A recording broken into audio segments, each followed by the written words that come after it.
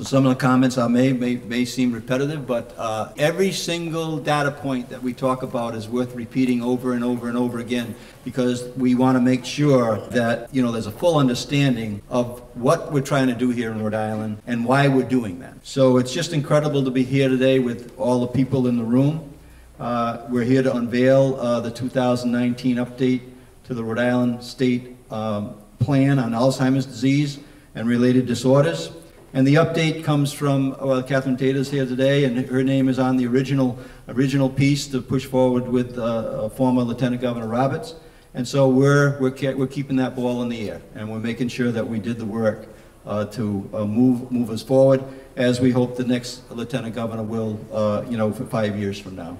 There are so many people in the room that I want to thank for their support on this project. It was a huge team effort. So please, you know, bear with me as I mentioned that some of the individuals that have really worked tirelessly to get us to this point.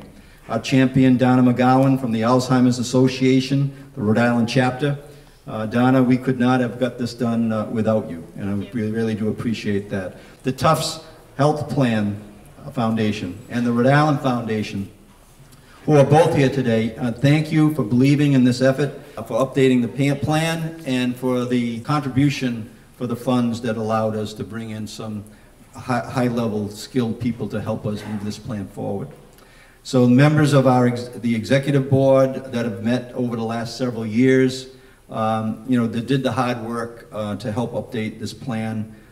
You guys are amazing, and I've learned so much from each and every one, whether it's in the research area or the caregiving area, or the areas that have to do with universities and the education that surrounds this issue. Our partners at the Rhode Island Department of Health and the Division of Elderly Affairs are here today.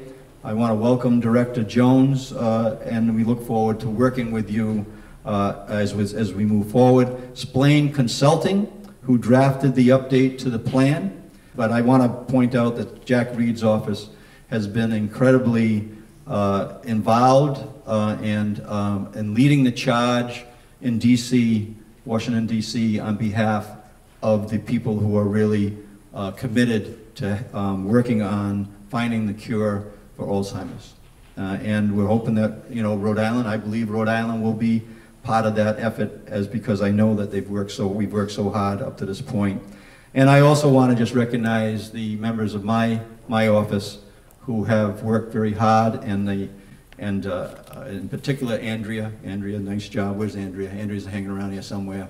Andrea and Craig Dwyer, along with the rest of our staff. But Andrea helped really put this report together and put it in a real concise, professional presentation that I think that we all are going to be very proud of, very easy to use, and our office was able to help with that.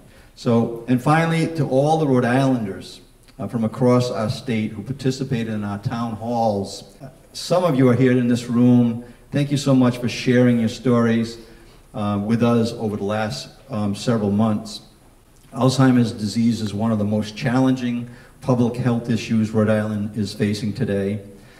Again, the number of affected Rhode Islanders, 27,000 by 2025. Elected leaders, advocates, caregivers, and researchers must come together to take unified targeted action. Our update to the state plan provides Rhode Island with a framework to cooperatively address the full range of issues surrounding Alzheimer's and other dementias. It will be a blueprint that allows us to take that unified targeted action. I believe our updated plan will also position the state, local small businesses, and nonprofits to take advantage of federal and other funding opportunities aimed at fighting Alzheimer's disease.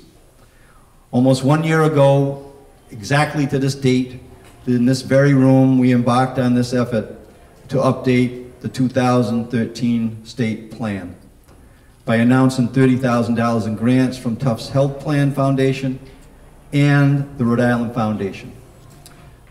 Let's give them a round of applause. We're not here at this point without that assistance and that help. The grants allowed us to enlist the services of Splaine Consulting, a nationally recognized health policy firm, and with the Rhode Island Alzheimer's Association acting as our fiduciary for those funds and organizing that effort with our office. We're here today to talk about what was done and what we're going to do.